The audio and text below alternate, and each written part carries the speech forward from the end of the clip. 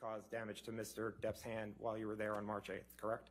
Dr. Kipper told me he'd sustained an injury on one of his fingers. Objection, hearsay. Wait, you asked the question. Oh, Next question. okay. He said he sustained an injury to his finger.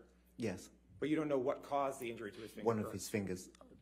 But you don't know you don't know how his finger was injured, correct? I don't think anybody mentioned it to me at that time. Right. No one mentioned it to you at that time, correct?